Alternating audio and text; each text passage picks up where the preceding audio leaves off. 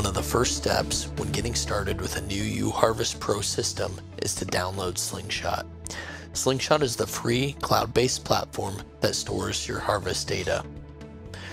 In order to get started with SlingShot, we need to create an account. We can do this by searching Raven SlingShot and clicking the Request Account button. Once we click this, we need to fill out the requested information. After we fill this information out, we can submit the request for a new account. Once submitted, you should receive an email confirming your account has been created. Once you receive this email, you should be prompted to create a password to complete the activation of your account. Once you have done this, you should be able to log into your account by providing your created username and password. Once you log into your Raven SlingShot account, you will see a screen that looks like this. Note the four main tabs at the top of the screen. We need to go to the Share tab and select API and Access Control.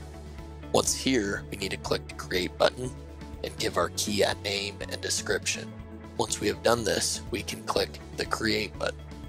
Note the long string of numbers and letters under the field titled Access Key. This is important to note as we will eventually need to copy this into our UHarvest Pro app. Creating an access key is important as this helps your UHarvest Pro app send your data to the correct account location. Once we have set up our SlingShot account and created an access key, we need to download the UHarvest Pro app. The app is what enables us to transfer data from the cart to SlingShot. In order to download the app, we need to go to the App Store and search UHarvest Pro. Once we have found the app, we can go ahead and download it to our phone or a tablet with a cellular connection. When opening the app, we should make sure we enable Bluetooth connection. This is important as we use Bluetooth to transfer the data from the cart to our app.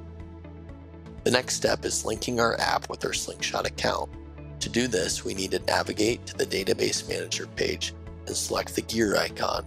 We can then select Connections and click SlingShot API key. We now need to enter the long string of numbers and letters that was generated when we created our API key on SlingShot. It is critical that these match with each other. If we have successfully entered this, a green icon below should show that we are successfully connected with SlingShot. Another feature of the UHarvest Pro app is the ability to connect to the John Deere Operations Center. With the app, we have the ability to pull in the grower, farm, and field information from the Operations Center to remove the need of entering each one of these manually within UHarvest Pro. To do this, we again need to navigate to the Database Manager page within the app, select the gear icon, and click the Connections button. On the Connections page, we can click the drop-down box for Partner Database and select John Deere. Once we click Connect to Partner, we will be redirected to the John Deere Operations Center and will be asked to confirm permissions. Once we have done this, we should be redirected back to our app, and a successful import should take place. Again, a green icon appears when a successful connection has taken place. We can now click the Sync GFF Partner button, and the imported information from the Ops Center will appear in the Database Manager. We are now in position to push this information to the UHarvest Pro system on our cart. It is important to note that we should avoid numbers or special characters in our GFF information, as this may impede the ability to import successfully. In order to deliver this information to our system on our cart, we need to go to the Connect to Device page. If our UHarvest Pro system is hooked to a tractor and has power to it, the serial number of the grain cart module should appear in a blue box. If we select this box, we should be linked via Bluetooth between the module and our app.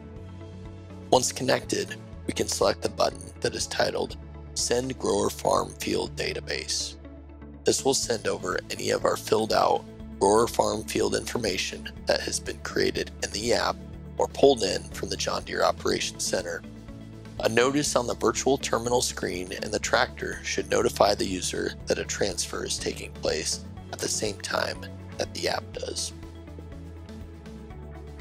The process for transferring load information from the UHarvest system on our cart to SlingShot is a very similar process.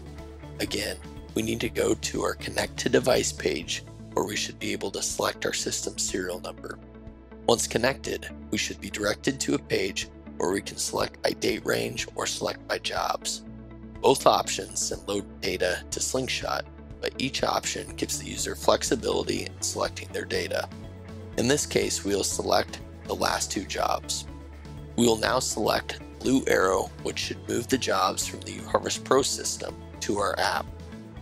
Once in the app, we want to check the box that says All, and then click the blue cloud in the top right corner. Once we are on the Upload to SlingShot page, we need to click the blue cloud with the arrow at the bottom of the page.